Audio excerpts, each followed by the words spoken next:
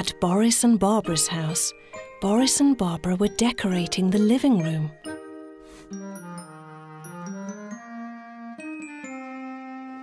A cold draught blew through the window. Boris, please will you fetch some logs from the pile outside so that we can light the fire? Yes, of course, said Boris. And he went out at once. It was even colder outside.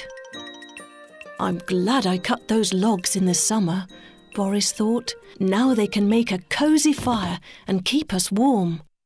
Suddenly, Boris heard the sound of barking in the distance. He turned around. That sounds like Snuffy, he thought. He called out, Snuffy? Snuffy! Snuffy answered with a bark. I'd better go and see, said Boris. He put the log back on the pile and walked towards the woods.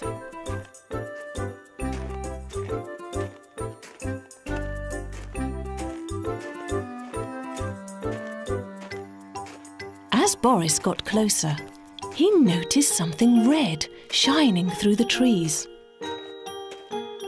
I wonder what it is, he thought. When he got there, he saw Snuffy barking at a red balloon high up in a tree. Hello, Snuffy, said Boris. Have you found a pretty balloon to play with?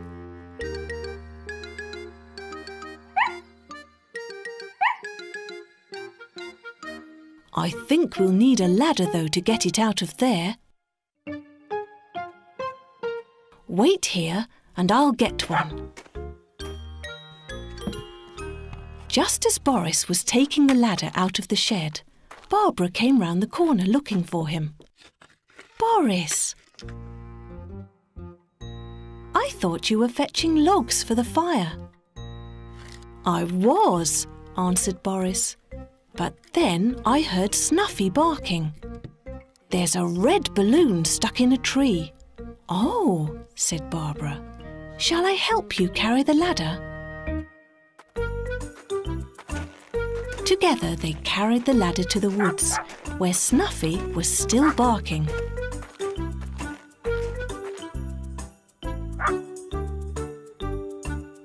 They put the ladder against the tree, and Boris climbed it.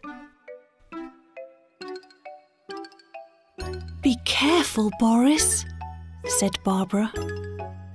But Boris managed to free the balloon. Then Barbara noticed an envelope at the end of the ribbon.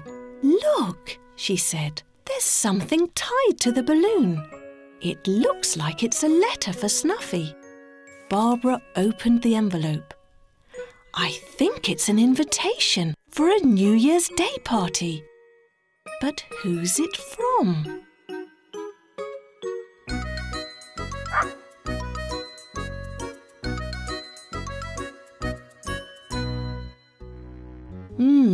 Said Boris.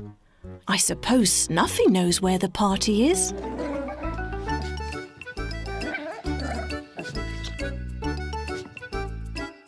But now I'm going to take the logs indoors, as I said I would. They walked back towards the house together. Snuffy wagged her tail, happy to have the balloon at last. Two bright balloons dance in the sky. Can you tell? Well, they'll fly. Now the yellow drifts away. Just the green is left to stay. In Miffy's house, Miffy and Melanie were fast asleep. They woke up and smelt something delicious. I wonder what that smell is. Let's go and find out. The two girls followed the smell into the kitchen. Good morning, Miffy and Melanie, said Mother Bunny. Tomorrow is New Year's Day, so I've baked a cake for us all. Would you like to make some special New Year's biscuits? She asked. Miffy and Melanie thought that was a good idea. First, they flattened the lump of dough.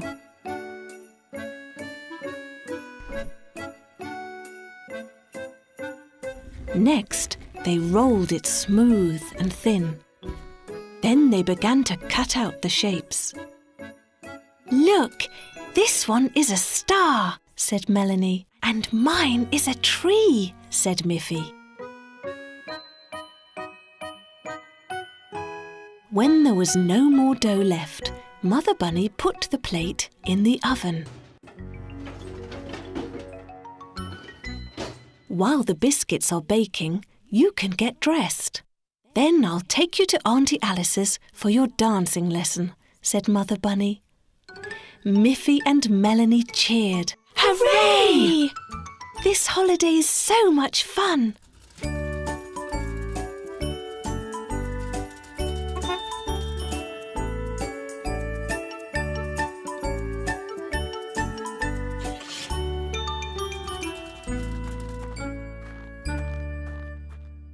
"I've got a surprise for you today," said Auntie Alice.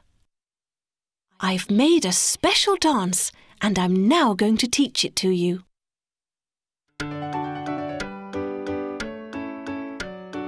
Dance with good rhythm is what you should do.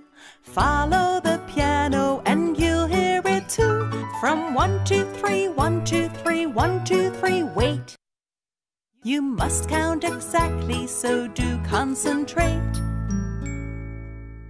Make 2 small steps forward and 1 small step back.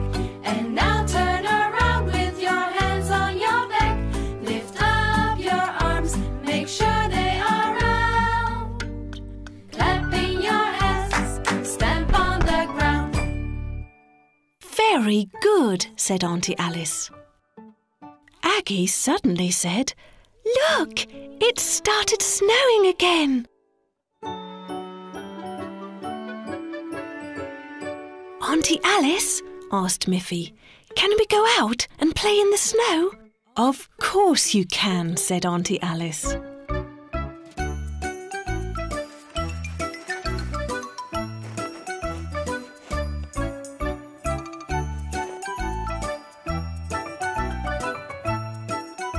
The girls had a lot of fun in the snow. Miffy was hit by a snowball and fell. Just then, Miffy noticed something yellow sticking out from under a tree. What could it be? "Look, Melanie," said Miffy. "It's the invitation we made for Auntie Alice." "An invitation for me?" Auntie Alice asked. "What for?" "It's an invitation to our New Year's party tomorrow," said Miffy. "Will you come?" "Of course I will," said Auntie Alice. "Thank you very much for inviting me. And thank you, clever yellow balloon, for having found the way here all by yourself."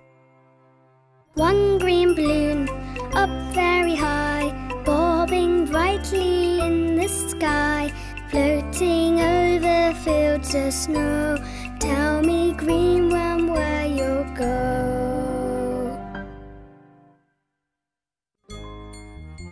At Boris and Barbara's house, Boris was looking out of the window.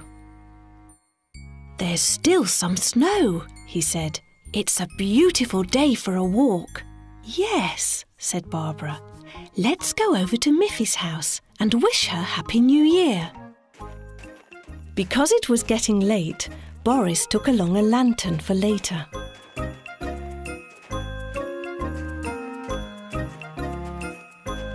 In the forest, they met Snuffy. "Hello, Snuffy. You must be going to your New Year's party," said Barbara.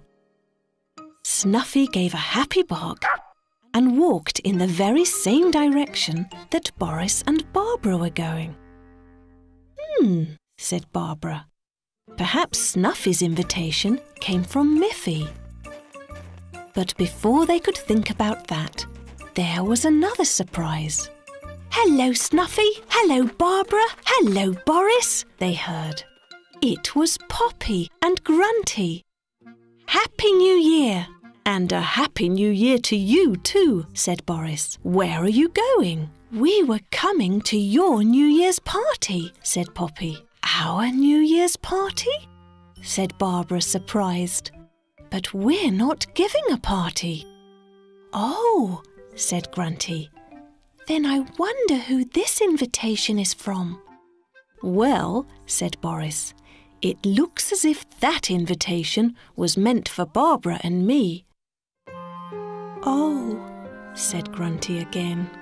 Don't worry, Grunty, said Barbara. I think the New Year's party is at Miffy's house, and I'm sure we'll all be welcome.